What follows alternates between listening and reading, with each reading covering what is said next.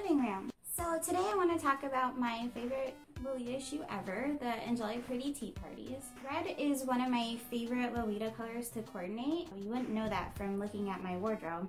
Okay, there's a lot of pink as expected. And wow, there's a lot more blue than I thought I had. I really like the color red for clothing. I feel like it just looks good on a lot of people. I feel like it looks really good on me. My first pair of Angelic Pretty Tea Parties that I got were in red. I got them back in 2013, and I got them used actually, so they would have been from a 2012 or earlier release. I'm not sure what year that they were released in. They're actually getting a little bit wrinkled, so there's wrinkles in the leather, and so I thought that it was time for an upgrade.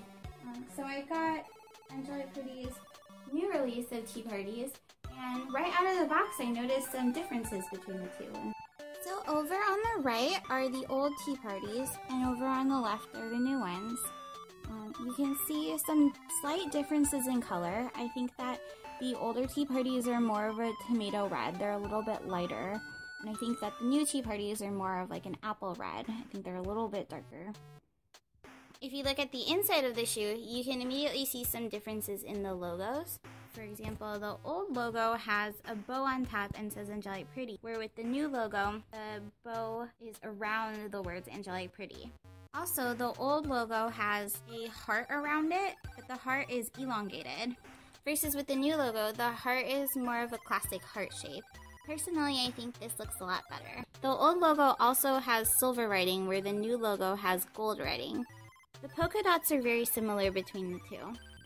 If you look at how the shoe is attached on the inside, the sole of the shoe seems to easily come away from the seam of the inside of the shoe. I think this might be possibly due to age. However, this gap is kind of a problem because it allows for, as you can see down here, leaves and other debris to get stuck.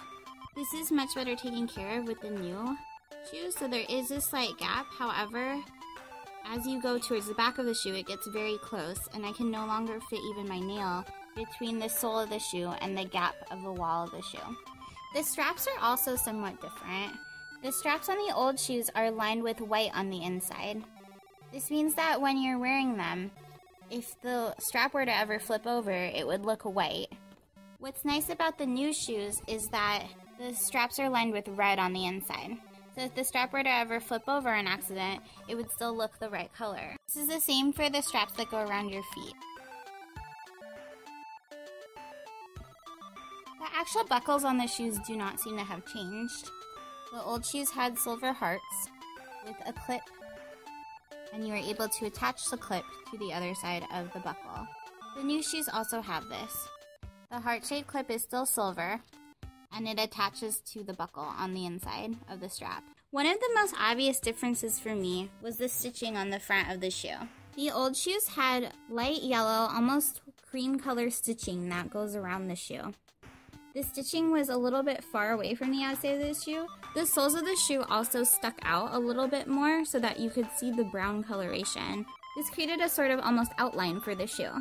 The new Tea Parties have black soles instead of brown, and they don't stick out as much. The stitching has also been replaced with a dark gray, almost black color stitching that matches the soles. Therefore, the stitching is not obvious and does not stick out. Personally, I like this look a lot better. The heels of the shoes have not changed very much. They do have a slightly different look to them, in part because of the stitching. Also, the layers of cork that are used to make the shoe look slightly different. There also looks to be an additional layer of cork used to line the heel of the new Tea Parties compared to the old Tea Parties. The bottoms of the shoes are also different. The old Tea Parties just have a letter indicating the size. The new Tea Parties just have Angelic Pretty's logo embedded into the sole. The zigzags on the heel look to be about the same. The shape of the soles also looks to be the same. Both of these shoes are size small, and lining them out there doesn't seem to be any difference in size. The old Tea Parties seem to be a little bit flat, while the new Tea Parties seem to have a curved sole.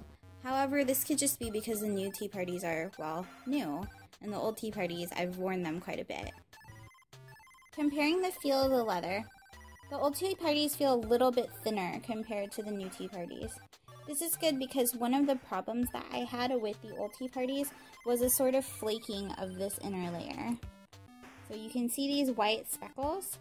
These white speckles are actually chipped off from the side of the leather from the inside of the shoe. One of the key differences is that the new tea parties are lined with red. So even if this were to flake off, it would be red on the inside and it wouldn't be super obvious. However, feeling this material, it feels a lot more sturdy, and I don't think that it would flake off in the same way, but I suppose time will tell. I don't see any differences in the shape of the front of the shoe. However, one of the things that I've noticed while trying each one on is that the new tea parties seem to fit my toes a little bit better. I seem to have more wiggle room for my toes compared to the old tea parties. The bows are slightly different on the front of each of the tea parties. For the old tea parties, the bows wrap around the shoe a little bit more. See how they kind of curve around the shoe? For the new tea parties, the bows stick out.